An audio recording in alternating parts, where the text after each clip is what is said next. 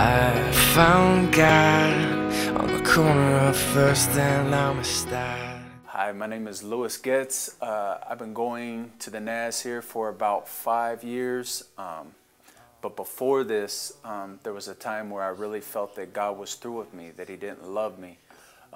Matter of fact, I felt that the devil had me and there was no turning back from that. In my past, I would say that I've been involved with gangs, selling drugs. I've even been to jail. Just in that lost, hopeless state, just looking for something, not too sure what it was, and the devil actually used alcohol to comfort me through all this. And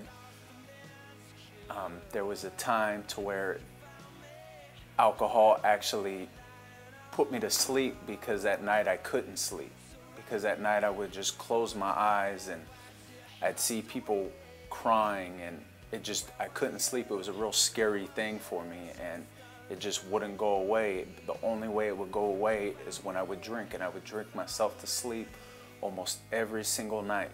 As I was going through all these things, my wife had talked about in the past how she wanted to go to church, and there was a Mother's Day that my mother asked for Mother's Day if me and my wife could go to church with her.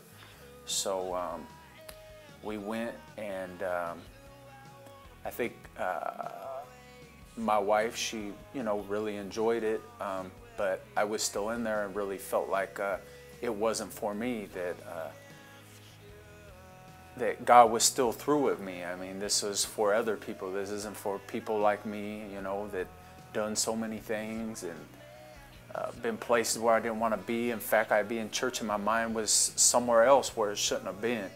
And then about a month went by, maybe a month, 6 weeks went by, and I go into church, and that day just felt very different. That day I walk into the doors, and tears started coming to my eyes, and I just didn't understand, because that wasn't me, and that wasn't the type of person that I've been. So I wasn't too sure what was going on. And then there was a sermon, and it was on Luke 23:43, and it was about the thief on the cross. And I really took some time to actually listen, and I really felt like I was that man that was next to Jesus and felt like I had nothing to offer. And there I was, and I was just like, hey man, when you get there, remember me. And at that moment, I really realized that God did remember me, and He was touching my heart at that moment. Since that day, my life's been a lot different. The Lord has freed me from so much.